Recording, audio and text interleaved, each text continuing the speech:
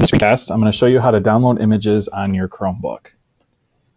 So here's a situation I've run into. I'm creating a video in Animoto, which is a website, and when I go there, it says here I can add pics and videos. When I click on that, I see that the choices are I can upload pictures and video, or all of these other services that I might not have access to on my Chromebook.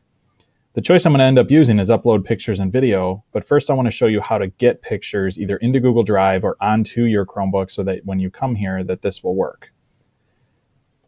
When you start your school Chromebook, you're presented at the Franklin Student Links page. If you scroll down, there's Student Franklin Tech.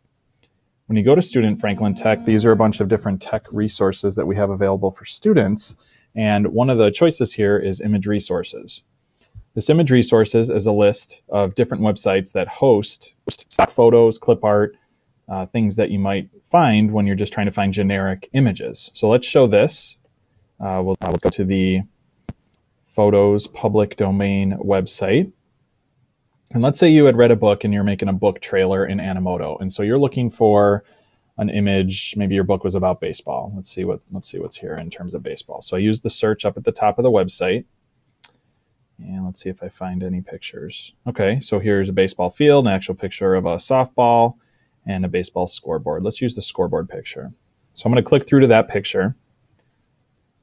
And just like any project, even though these are public domain photos, you want to make sure that you cite where you got your images from. Now, fortunately, on your Chromebook, we have added the Easybib extension up here. So when you click on Easybib, you can log in.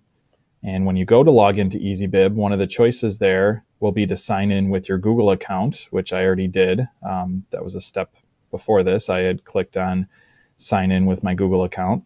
So now when I'm here at my picture, I can very simply click this, click Cite on Easybib. It'll pop open a window. What I like about this is I can kind of place this window next to all the details about the thing that I'm going to cite. So here, if I was citing this source type, I would choose this as a digital image. And then it's going to adjust the form so that I can fill out the details of this digital image. So it's already sensed the title is Baseball Scoreboard. And it doesn't look like there's an author listed here. Nope, no author listed, so I can leave that blank. Website title. Now, it pulled in the wrong name here. It pulled in picture. The actual website title is Photos Public Domain, so I would still type that in. Photos Public Domain. Publisher, sponsor. I don't think I see any here on a public domain photo. Again, I'm looking at the information under the photos or down here in the license. I don't see anything about publisher or sponsor. URL, it did pull that in. Display the URL. I'm going to click yes so that my teacher or anyone who looks at this can follow this back if they want to see where I got my photos from. Electronically published. Usually there's a date with photos, although I don't see one with this one. It might say what date it was published. Then the date is today that I'm creating this. So there's all my information. So using Easybib as quickly as that, I'm going to click Create Citation, and that's going to get stored in my Easybib account. So here's the citation that's created, and I can continuously add to that as I go find other photos.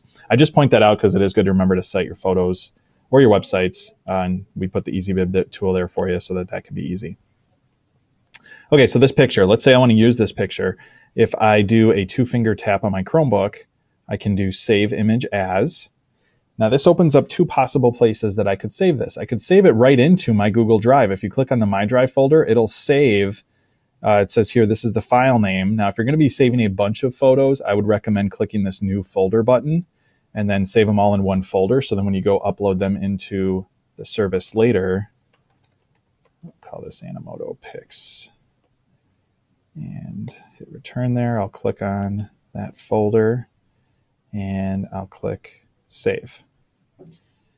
So that's one photo that I've gotten for my project. Let's show another way. Let's say I just want to do a regular Google search.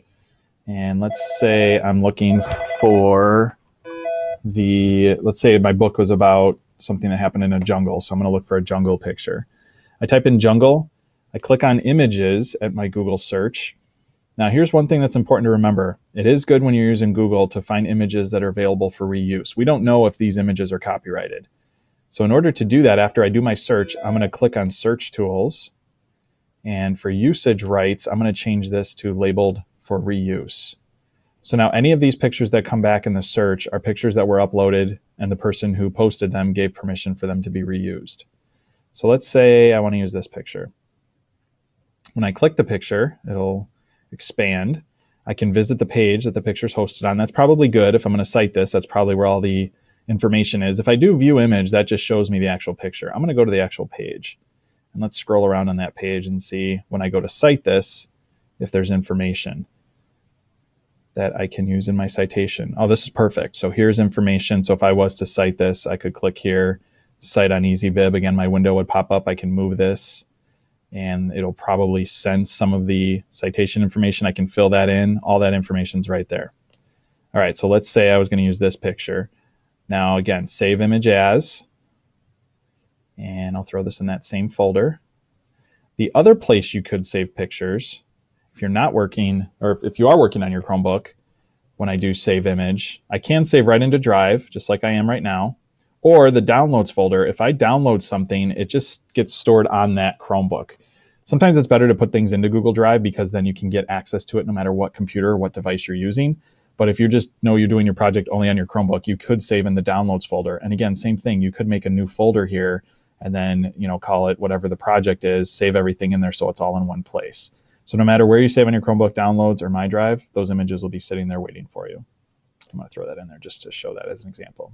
Okay, so now if we go back to our Animoto project and I go to upload pictures and video, now I see the same file manager here. So I can either go to my downloads and pick that picture, or if I know I've got my pictures here, I can. And what's nice is if you shift click, so I click on the first one and then I hold shift and I click on the second one, it's going to mass select and then I can hit open and it's going to bring those pictures right in, whether it's from Drive or whether it's from your downloads folder. So that is how you can download images on while using your Chromebook and then take them into another service like Animoto for using in your project. And that is it. Thanks for watching.